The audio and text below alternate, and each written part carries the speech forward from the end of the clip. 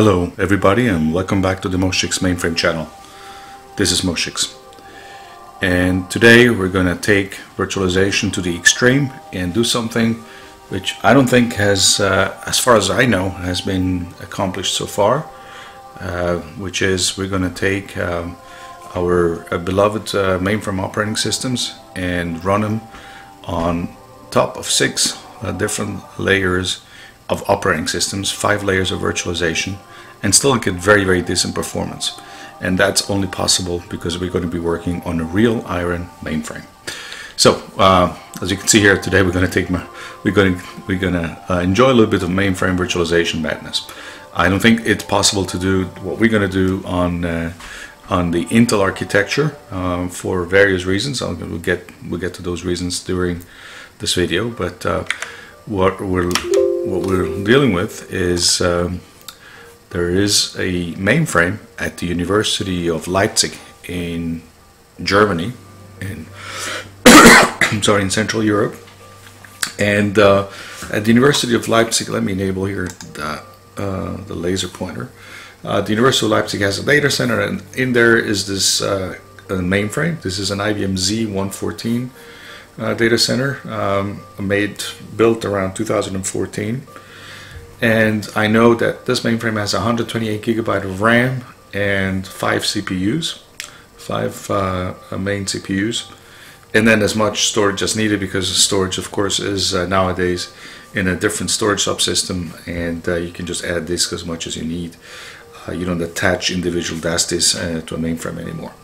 And so with this machine, we're going to see is that we're going to have this Russian Matryoshka dolls, whereas we're going to run MVS 3.8 ultimately, a 24-bit operating system, but we're going to go through several layers of virtualization, 5 layers of virtualization to run MVS 3.8. And we're going to have a little bit of fun doing that. And to explain a little bit better what it is we're going to do, I made this final slide here so I can explain. So we have the IBM Z114 mainframe that we just saw in the picture before. This is wrong here. It should be 128 gigabytes of RAM, 5 CPUs as we said. And on top of that, there's going to be an LPAR. LPAR in IBM means logical partitioning. And how does IBM partition a mainframe? Because obviously you still only have 5 CPUs and you still only have the RAM. And so the way that IBM, ever since they introduced the Prism architecture, which is the underlying technology that enables LPAR partitioning, there is really just a ZVM hypervisor in the firmware. Many people don't know that, but LPAR is just ZVM in the firmware. And this is also, some people know that, for instance, the error messages you would get from LPAR for a long time were the exact same ones as ZVM, and so yeah, so basically you're running already a software there on top of the IBM Z114. And we're not going to talk at all about the fact that the IBM Z architecture is emulated by PowerPC. So technically there's another emulation layer in there, but this is so so deep down on and so close to the processor, the PowerPC processor, we're not going to talk about that at all and just ignore it here for the purposes of this video. But so you have the LPAR, which is a ZVM hypervisor. On top of that, then at this installation at the University of Leipzig, they have the ZVM hypervisor, which is the hypervisor they use to easily manage Linux instances. You can also run Linux directly on top of an LPAR. You cannot run directly on a Z114 without the LPAR, but I think as of probably Z9, you cannot run an IBM mainframe without partitioning anymore. You have to enable partition. So then they have the ZVM 5.4 hypervisor. Why do they have such an old version? I think it's because also it's a slightly older version of the mainframe, and maybe Z61, which will be the next newer version of this hypervisor, needs a newer machine than the Z114. So, so on top of that, they have on top of this partition, they have the ZVM hypervisor, and then of course, then they have several zLinux instances. I was given one to play with, which is a zLinux with 2 CPUs and 4 gigabytes of memory. And here comes the fun stuff that we're going to do today. All this is standard, right? This is what the university gave me to play with. So this 4 layers just come if you get Linux on a mainframe nowadays, pretty standard. What we're going to do is, of course, run now Hercules as an additional emulation layer, an additional operating system layer on top of zLinux, and which, of course, since we're only playing with 24-bit operating systems, can only really address 16 megabytes of RAM. Hercules, of course, itself can address many gigabytes of RAM, but if you enable 24-bit, it can only seat 16 megabytes. So on top of that, now that's the funny part, and so we have a previous video where I was showing how to run MVS 3.8 on top of Hercules, on top of zLinux, on top of ZVM, on top of the partitioning on the very same University of Leipzig Z114. However, the innovation we're going to do in this video is, we're going to run the IBM VM370 hypervisor. So we're going to run the grandfather of this hypervisors here. We're going to run on top of Hercules, and then on top of that, finally, we run MVS 3.8 as a guest virtual machine of the VM370 hypervisor, which runs on top of Hercules, which itself is an emulation running on zLinux, which is a guest of ZVM, which itself is a guest of the LPAR partitioning of Prism, which runs on the real hardware. So this is what we're going to do today. I don't know if this has ever been done on the Intel architecture. It's kind of hard to believe that you would see anything that response time that humans would have fun with. Maybe it's been done or not. I haven't seen any videos. I've searched any mailing posts or anything, any emails about it. But so this is what we're going to do today. So we're going to have 5 virtualization layers: 1, 2, 3, 4, 5. And then 6 operating system layers. And at the end of all this, you'll see that MVS 3.8 feels faster here than you would have on your typical Intel i3 processor from when you would go and buy from your PC store or Best Buy or something like that. So this is what we're going to do today. Of course, for the hypervisor, we're going to use 6-pack. Because that's what we've been working with and playing with, especially on the Moshix mainframe in the cloud. And then MVS, I guess we're going to use just the TK4 update 8 from Jürgen Winkelmann, and everything else here is just standard components. We're only going to be seeing really this because we don't get to see the ZVM. I have an access to the ZVM because the University of Leipzig has granted me a user on this machine. I don't get to see this at all because you need to be on the mainframe, the physical mainframe, on the console to play with this. And I've never actually seen this machine myself. I think I'm going to go to Leipzig hopefully in the next few months and get to see and touch this machine, but I only have photos from the internet. And this is the standard components we already have on the Moshix mainframe in the cloud. So, and Hercules we already installed in the previous video when I showed how to get MVS directly to run on top of Hercules. So there's no reason why any of this wouldn't work. The real question is how responsive is it, and what's the performance, and how easy to get it to run. Since this is all different than an Intel architecture, it's the IBM mainframe instruction set, but this is all hidden from us. The real question is how responsive is this MVS going to be running on top of so many layers of software. So why don't we get to it? So what I've done here is, let me make this a little bit easier. So I uploaded the 6-pack, which the exact same 6-pack we have on the Moshix mainframe in the cloud. I've uploaded to this zLinux instance at the University of Leipzig's mainframe. So I'm logged in. So if I look at the configuration file for this VM370, which is by the way the 6-pack version 1.2 with all the diagnostic and the full screen editor installed, the Metcalf tools.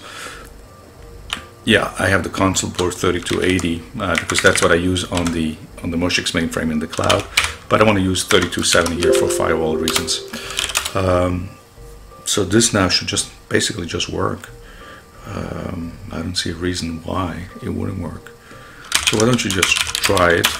We don't need to put in -F because if you don't specify, if you have Hercules.cnf in the directory, Hercules will automatically pick that one as the configuration file. So I haven't done this yet, but let's just try it. Okay, so it sees the MVS 3.8 files, the DASD files. Start all, enable all, and now, yeah, yes, VM370 is now up. Let's try to connect. Yes, so you can see here we're connected to that. We just got the notification here from Hercules that client device connected. So I should be able now to just say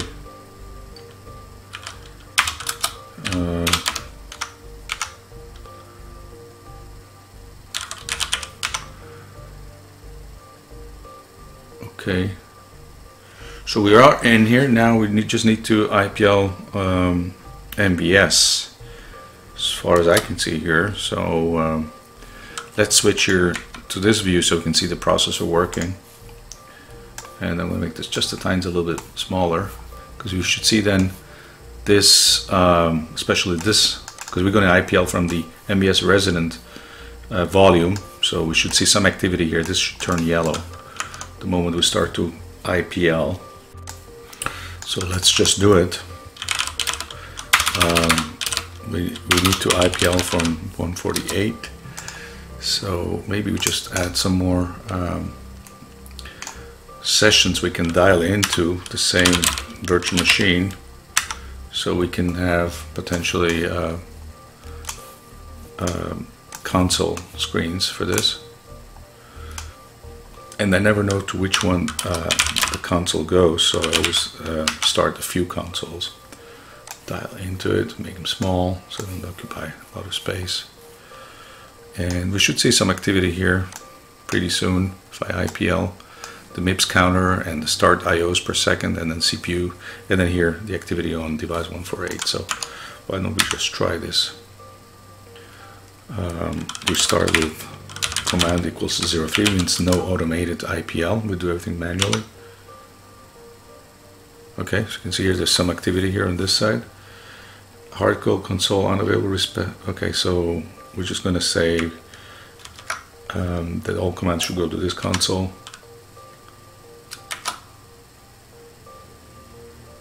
Okay, so this is now coming up. It's doing something. And I don't know what we're waiting for. Maybe one more console.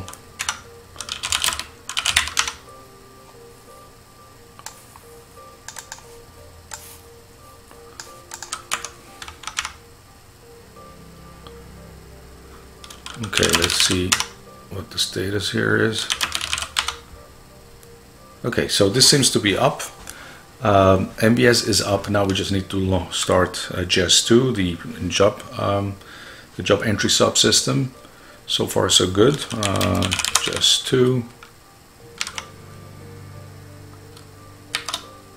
And it wants to specify options. We say no requests, no rec. Okay, so this has come up.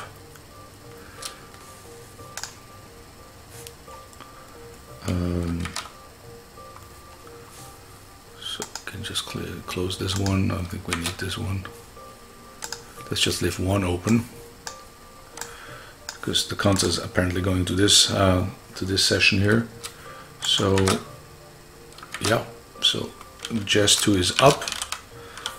Let's show active jobs, and yeah, so this is the answer from JES2. And if I do this, I will see that JES2 is now running. So now we need to start VTAM, so we can have access to monitors. The VTAM network subsystem started through a procedure called net in this case. Yep, and you can see here the CPU header. Yes, and now we have the screens available. So all the ones that dial into this virtual machine are now able to get the logon screen from TK4.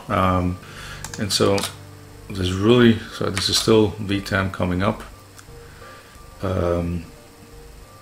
We can also start MF1 for the SMF reporting, and then you should see it running here. Yeah, and you can also start GRP.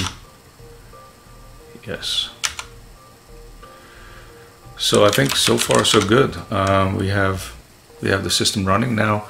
We can make this one smaller because this is the console, and it's not that important anymore. And now let's start using MVS. So this is now the center of our attention. If you want to see some activity on the DASDs, you can see it here, and the CPU. So let's log in.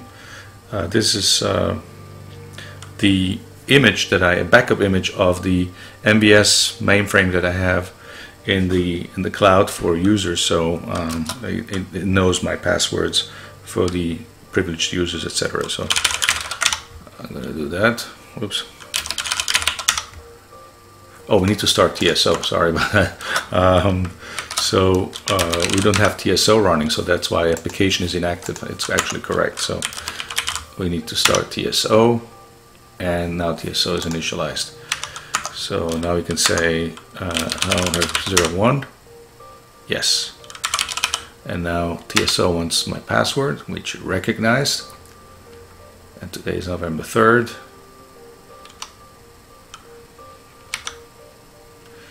Okay, so this works. And we can go in here, and we now have MVS running, and performance is very acceptable. Let's go and run something. 3.4 JCL lib. Let's run some PL1, shall we?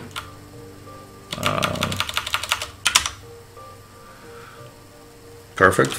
Let's run it. You can see here the CPU is up to 21 MIPS. I mean, this is what I get out of an i3. Sorry to say, but my old Intel i3 processor PCs are not much faster than this. It's certainly faster than a Raspberry, and if you consider how many layers we're running here. So let's go look at the output, and let's look at this. So this finished in 3 seconds. Yeah, three seconds, almost 4 seconds wall time. 3 second CPU time. So very respectable. We're running now here a OS 360 compiler from a almost 60-year-old compiler on a modern mainframe. I mean, how about that? Running a 60-year-old compiler on a 4-year-old mainframe. Both IBM, everything is IBM here that we're looking at. Works perfectly. Found a bunch of prime numbers, and as you can see here, very responsive, no problems whatsoever. I don't know how many prime numbers we looked at. Let's see. Let's go to the bottom.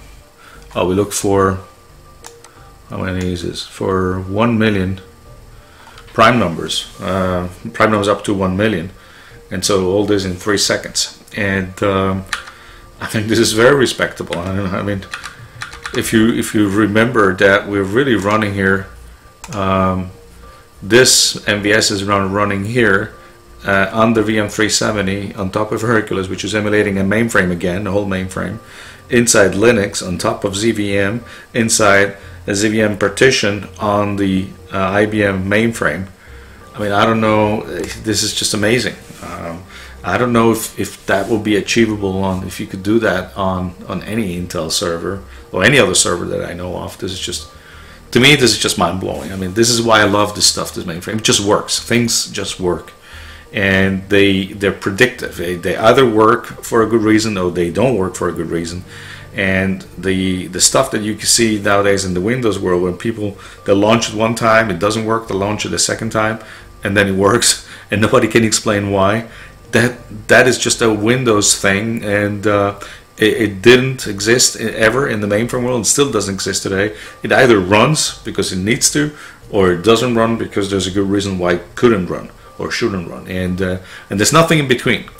And that's the reason why you could have 6 layers here of operating systems, one on top of each other. The other reason is that there's the very extensive documentation IBM produced, especially in the beginning. I mean, nowadays documentation is not as, it's not the same IBM anymore as it used to be, but for 40 years IBM produced excellent documentation, documented everything, and you could always rely on the documentation. Still to this day, I mean, it's still much better than anything else, but it has gone down a little bit, let me just put it this way. But still, respect to IBM and all the people at IBM, all the engineers. What they produced here is just stunning. I mean, this is just unbelievable. We're running here 6 layers of operating systems, and with very decent performance and very reliable. I can now lift this up and running, and it would stay up and running for months without ever going down, because the reliability is just amazing. And I will keep this running as long as the University of Leipzig lets this run. And I think we can mark this down as a first, having all these layers of IBM software going from 2018 all the way back to the early 70s, or even to the 60s if you look at this compiler here. So we're running a 60-year-old compiler here. And so we have here 60 years of software stacked on top of each other and just working beautifully without one single complaint. To me, this is just mind-bending. It's just beautiful. I can look at this stuff all day long. I mean, I'm amazed. And I don't know if you're not amazed, then you probably don't realize what we're doing here. But I think those people who understand what we just did are going to be amazed. And I hope IBM is watching, because this should be amazing to you folks too. I mean, you guys made all this, and all your generations of engineers working on this stuff have created something amazing. I mean, this is just amazing engineering. And I'm sorry if I'm going overboard here, because I'm just happy. And all this works, and I can now log in here, start a new session. Yep. And I can dial into CPU Watch, and we can now watch the session here. If we go in here, we see we're emulating a 4381, which is a mainframe, a mid-range mainframe, or lower mid-range mainframes from the 80s. I myself worked on some 4380s, touched some of those. They were perfect machines for VM 370 back then, or VMSP. People loved them for running VM. And so CPU busy is just 3%. We're running a whole MVS operating system, and the CPU idle is 97%, and we can see this here updating. Yeah, we should see this updating here as I press enter. This will update. Yeah, you can see here. So yeah, this machine is not busy at all. This VM 370 can run another 4 or 5 of those, and memory is still plenty of memory. Page rate is a little bit high, 322 pages per second, but it manages just fine. You can try to run a COBOL program.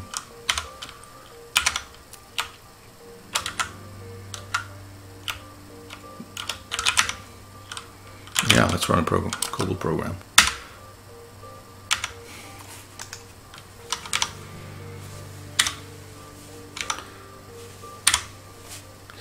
Yeah, the only thing that kind of sticks out is the page rate is very high, 320 pages per second. It's kind of on the high side, but the machine still manages just fine. No problems whatsoever. So let's go check the output from this COBOL job. It's down here. Let's purge all this output.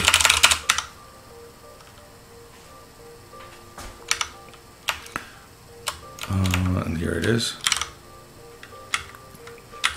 So it ran this in about half a second. You can see here the COBOL compiler from May 1972. That's a 46-year-old compiler right there, running on a modern mainframe, running at a university, a research institution. Beautiful. One more thing we could have a look at is what, how this looks like from the Linux, from the underlying Linux point of view. So we can run a htop. Obviously, there's other stuff running on this Linux instance on the mainframe. You can See here, there's a Java virtual machine running. I know what it is, but I'm not going to say it. Maybe some of you who have been paying very close attention to this video will be able to tell me what it is that's running there by posting below in the comment section below this video. But this looks like this machine is really not busy at all. I mean, look at this.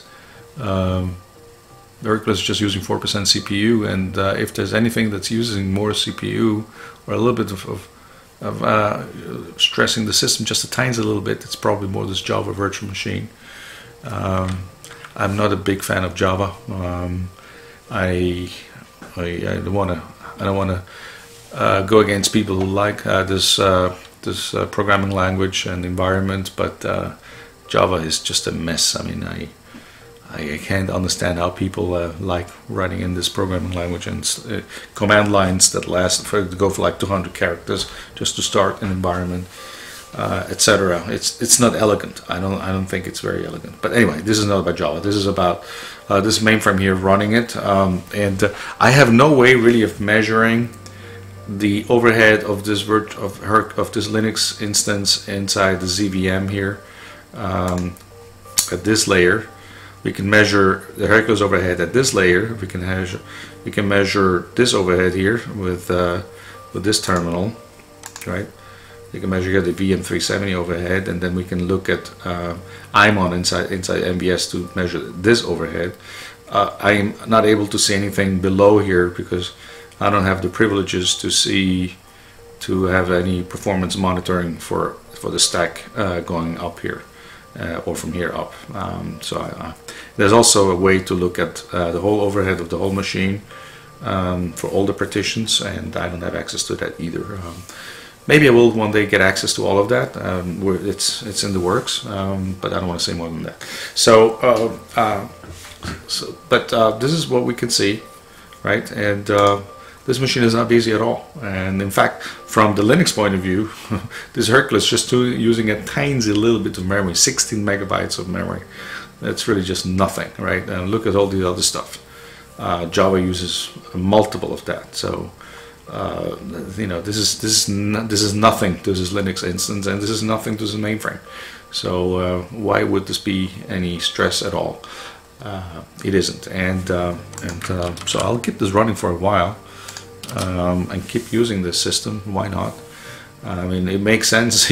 It's the elegant thing to do, to use VM370 and MVS on a real mainframe. So I don't know what else to show other than just my amazement, my amusement, and my joy for getting all this to run. I really didn't do anything special. I just copied software over and started stuff. All the praise goes to the people who wrote all this amazing software. Amazing. So if you like this video, and if you like what we've seen here, if you appreciate the historical importance of this, please do press on the thumbs up button. If you have any questions or comments, I urge you to post them in the comments below this video. If you haven't subscribed to the Moshe's Mainframe channel yet, then this is a good time to do it. Thank you for watching, and goodbye.